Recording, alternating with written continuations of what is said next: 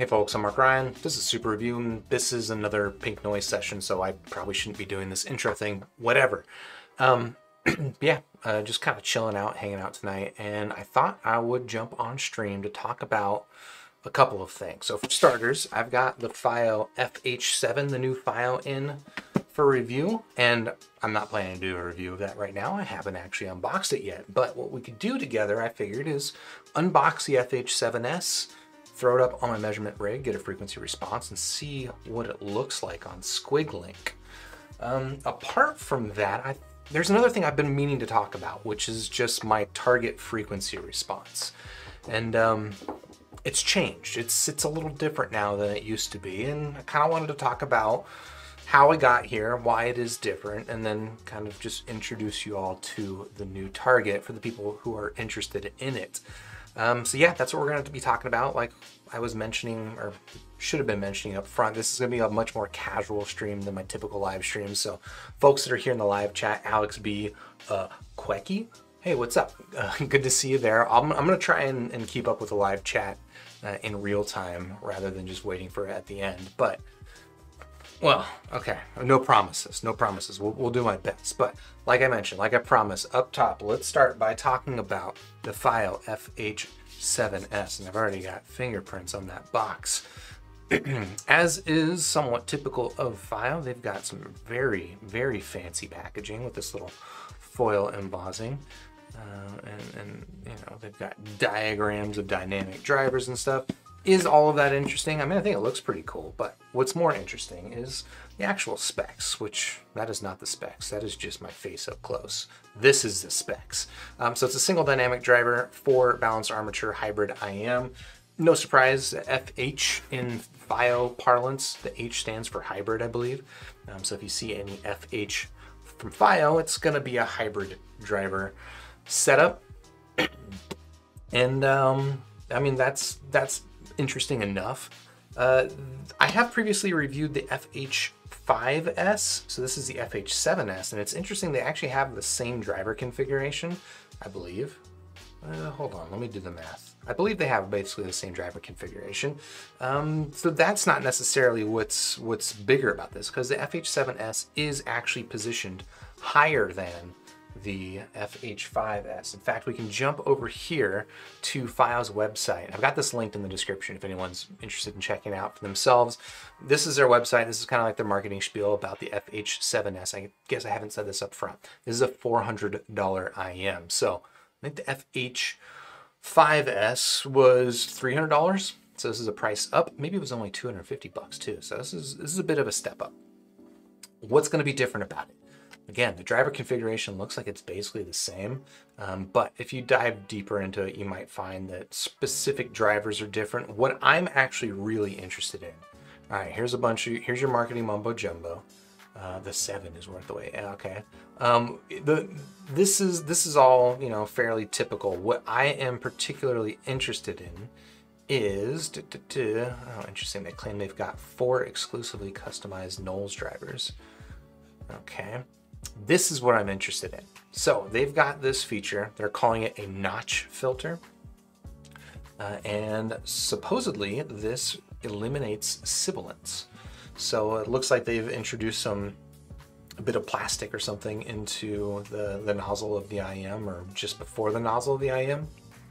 Ostensibly is going to help with reducing sibilance and that kind of frequency resonance, and I'm pretty interested to see if they actually accomplish that. I don't know that that'll show in the measurements. I'm, again, curious to see if that will show in the measurements. Like, would I see maybe like a recession around, I don't know, like 5 to 7K, which is kind of where I associate sibilance with. But yeah, pretty interested to find that out. So we will unbox this and measure it, but for a second, I'll jump back into live chat because I promised.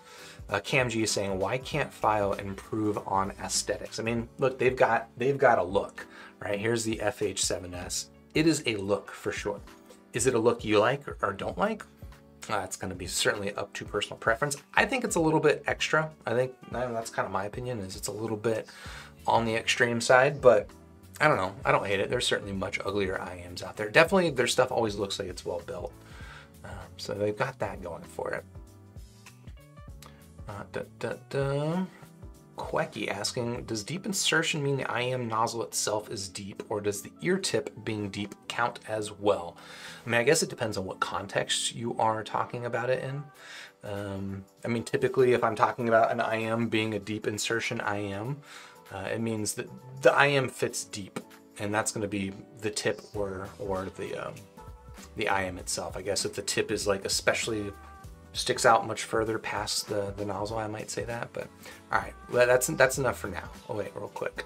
Eddie Mead saying, I can't tell if I think it looks super cool or super ugly. Well, let's find out. So let's crack open the box and let's see what this thing looks like in the flesh.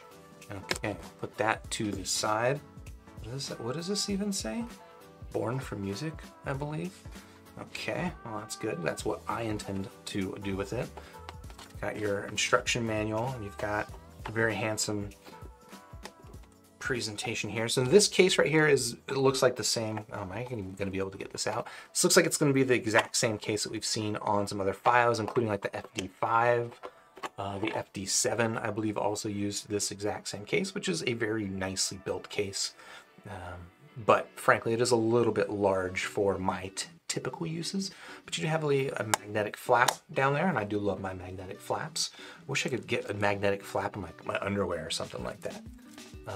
Looks like we've got some tips, a couple different sets of tips. We'll pull all this stuff out and examine it in close in a little bit, but as you can see, their case, they've got a little placement for your earpieces, so it's definitely a premium case, but again, a little bit larger than I typically will like. Let's pull this out and see if they've hidden anything else in this packet. They indeed have. Looks like they've got a box full of tips. This is actually kind of exciting. And then they've got a couple of different tuning nozzles. So I think what they've got bass, treble, and balanced, and they've got them colored. Let's see. Red is here, green is here. So white, the balanced one, is whichever is the one that they've got pre-installed, which I guess I would expect. So I've got that. Is there anything? That's just, all right. Nothing else fun in there. So let's throw that to the side. Take a little bit of a deeper dive into this little accessories package that we've got here. So like, again, with some other previous Fios I've gotten, they are including this MMCX removal tool, which is pretty cool. They've also got a magnetic cable tie, which I think is nice. I've never actually really used this, but it seems like a thing that I should use. And I don't know. I like it. I like magnets. What can I say? Here it looks like we've got a swappable termination. This is a 4.4 millimeter balance connector, which I guess is indicating that the cable this thing comes with is going to be swappable. Interesting that it's only the 4.4 and that they have not included. I'm going to assume that there's a 3.5 installed on here. In fact, yes, there is a 3.5, so there's no 2.5 millimeter balance termination. That's interesting. Okay, let's throw away the silica. Now I can eat that later. And let's take a look at which tips we've got. Man, there's definitely no shortage of ear tips here. Oh my gosh, I don't think I'm gonna be able to get through all of these ear tips, but we'll do our best. These are interesting. I don't think I've seen these before. This might be Fio's new ear tip. I feel like I recall seeing something about that. It's got a very thin, very light, gummy silicone. I think on first impression, I quite like the feel of that silicone. It's nice and soft, actually. The nozzle, the bore looks like it's maybe medium large, not quite a large bore, but medium large, and then you can kind of get a sense for the shape and size. These are a little bit more, they're a little bit more, I don't know, what do you call this? It's like a little bit wider and narrower at the tip than your average tip. So that's interesting to see. And then it looks like in this package, I'm guessing these are going to be spin fits. In fact, I just saw the spin fit logo. So they are indeed a set of spin fits. So plenty of premium quality ear tips here, which is nice to see. These look like, I don't think these are quite CP100s. I'm not sure exactly what model number that is. I'm not the spin fit library expert, but they do look like some decent tips. Put those to the side over here. Hobby Talk, I see you saying, I like 2-pin better for durability, but MMCX twists make making fit so much easier. Oh yeah, so what we're talking about, right? This little connector right here is for removing MMCX connectors. So ostensibly this cable is going to be MMCX versus a 2-pin. And what you're talking about is that MMCX connectors will rotate. We'll take a look at the earphone in close in a bit. They'll rotate, which can actually be a boon for fit. Real quick, we'll take a look at which tips we get in here. And this looks like the pretty standard Fiio range. They've got your biflange tips, which I'm not a big fan of these, but I don't know, that small one, no, it does look too big. They've got a vocal, bass, balanced, and memory foam. What's interesting is I actually did measurements of, I think it was the Fiio FD3. It's up on Squig Link. I did measurements with all of these different tips, and whatever effects they're expecting of vocal and bass, I did not seem obvious to me that that's what was going on. So I don't know, my general thought on terms of like how ear tips change sound is it's really going to be dependent on your ear. So I try not to make a lot of generalizations. Like these are all a bunch of generalizations, and I don't know. Maybe the vocal tip will actually sound more vocal forward to you, but I think it's just as likely to not, in my experience. All right, let's take these earphones out of this case. This is where I think, honestly, this is a really attractive looking headphone. I think in the pictures it didn't look so good, and their marketing material is a little bit transformery. Not that I don't like the Transformers, I love the Transformers. But here in the flesh, in person, I gotta say that is, I think, a pretty attractive IM. Holy moly! And it's got some weight to it. It's got some heft to it. You can see that the thickness on it is thick. It is a little on the chalk side. We'll be interested to see how it fits back here around the back. You know, not super custom molded. This looks pretty typical for Fio's hybrid shells. But then back here, you've got the grills, and they claim, I think, some open backness to it. To be honest, I don't know that open backness in IMs really means that much, at least not in my experience. I'm sure it matters if you're actually doing the design and building and tuning and stuff like that, but when it comes to the listening experience, I've never really noticed that it means much difference. All right, let's see. Eddie Mead, I see you say that cable looks a little concerning. Let's take a look at this cable, all right? And this looks like this is, you know, again, pretty typical of Fio's premium cables. It does have their swappable terminations, which I'll punch in on that so you can take a look at. I actually really like their mechanism. As bare bones as it is you just twist it. It just unscrews, right? I think. There you go. I'm not gonna break it. You just unscrew the sleeve there, pop out the tip, and then ostensibly swap on the termination that you prefer. So I generally actually like this because even though it's not the slickest, like I think Dunu's system is a lot slicker, what I do like about this is how compact it is, right? Once it's all put together, it basically looks like the same size as your average 3.5mm termination, and I'm a big fan of that, so I dig that. The rest of the cable, let's talk about that. So I think this is definitely on the premium side. Like the materials feel quite nice, but as you can probably see, it's a little on the stiff side. And this is, again, fairly typical of Fio's cables. I don't know why. The cable that they included on, I think it was the FD7, was actually a really nice and soft cable, but their other premium cables are just a little bit stiff for me. And you can see that I don't know, they're a little bouncy. It's a nice cable for sure, but you can see it's also maybe a little bit memory prone. So there is that. You do have a nice and small Y-split though. Looks like the chin cinch is super functional. And of course you've got your preformed ear hooks, and as we were talking about, MMCX connectors. This is that rotation we were talking about, which can help with fit, right? You can kind of position it. With the 2-pin cable, you don't get that kind of rotation, so kind of a pro and a con, I suppose. But yeah, let me go ahead and throw these things into my head real quick for a bit of a fit test. I suspect this is going to fit like a lot of other Fiio IMs, Fiio hybrids specifically, and yeah, I would say it does. So there we go. That's what it looks like inside my head. Size-wise, I would say this is medium maybe medium large, but basically medium. It, you know, it appeared pretty chonky, pretty thick front to back, or well, side to side, whichever of those dimensions made sense for you. It looked a little bit thick when we were looking at it on the table. In the air, honestly, it doesn't feel especially big or chonky or thick or anything like that. You can see it's fitting pretty well into my concha. And comfort seems like it's gonna be fine. There's no sharp edges or anything like that, but I do think that fit security is okay. It's just gonna be okay, and that's pretty par for the course for Fio's hybrid IMs, unfortunately. I do wish they would get a little bit more custom molded with their fit, but I don't know. That's not too bad.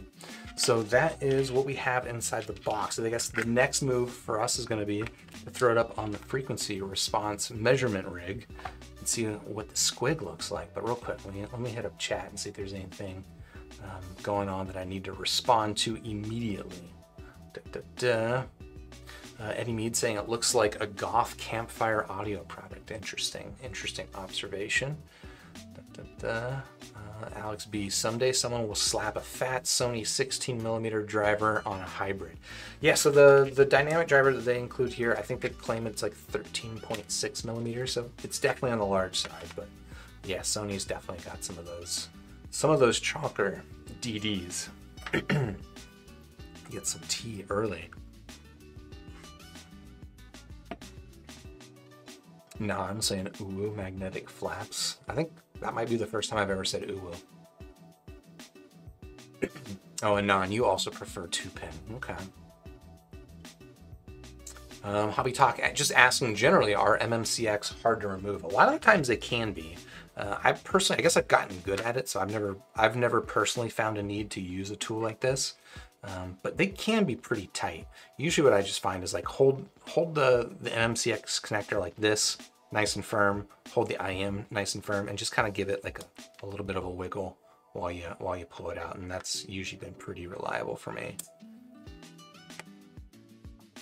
But yeah, some people have issues with it, and I think people just, I'm definitely applying some amount of force there, and I think a lot of times people are spending, you know, $400 on an IM. They're pretty wary of applying a bunch of force to this thing, especially if it's a thing that removing MMCX cable is not a thing that they do all the time. So I can understand why companies include these little tools, but they've never been that helpful for me.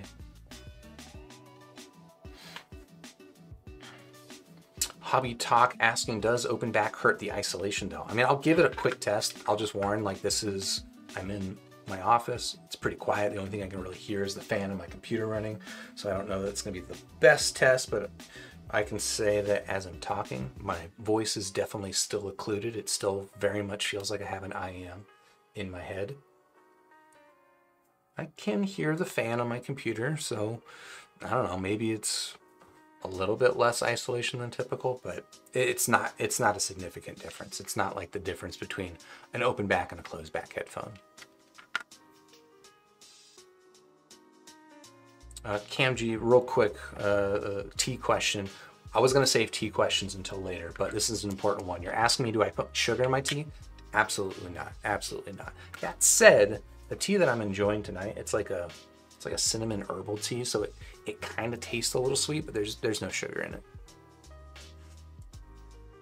And when it comes to any other tea, yeah, I'm not a sweet tea kind of guy. All right, so let me pull in the microphone and connect it over here, and we're gonna measure the frequency response of this FH7S. So we're gonna do it again with the stock nozzles, which are the balanced ones. You can see it has the white ring around the outside. So we will measure it in balanced form. After this this live stream, I will actually spend some time and measure it with all of the nozzles, and that'll all be up on Squig Link. But for now, just for the sake of brevity, we'll see what this thing looks like with the balanced. Typically, I don't find the filters make a huge difference, but they will be noticeable. Okay, let's see. What was I looking at? Let's see. Go over to here. Okay.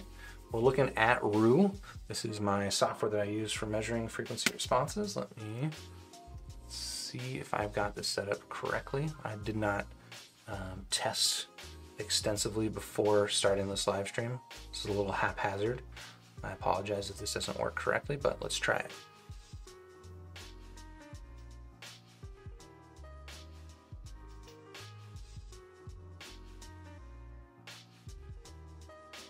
And we got a frequency response of the FH7S. Okay, looks like I've got it inserted a little bit too deep, so I'm gonna come down here to the table, pull it out a smidge, and try that again. We wanna get that peak right there to line up exactly with 8,000 hertz.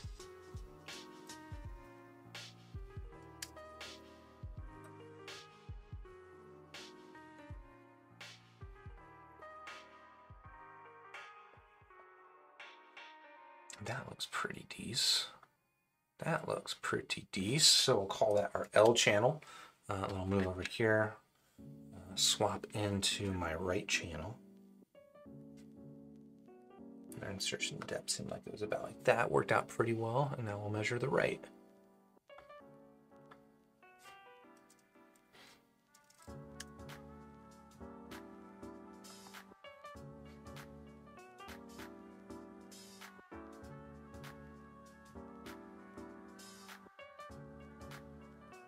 And that looks pretty good. In fact, look, take a look at that channel matching. That actually looks pretty decent. You know, part of the reason I do actually the only real reason that I measure both the left and the right channels is so that we can see what the channel matching looks like between the units. Like you want these lines to basically line up on top of each other as best as possible. Let me go ahead and save all this stuff and export it real quick, and I will upload it to squig.link in real time so you can take a look at it with me. But let me export first.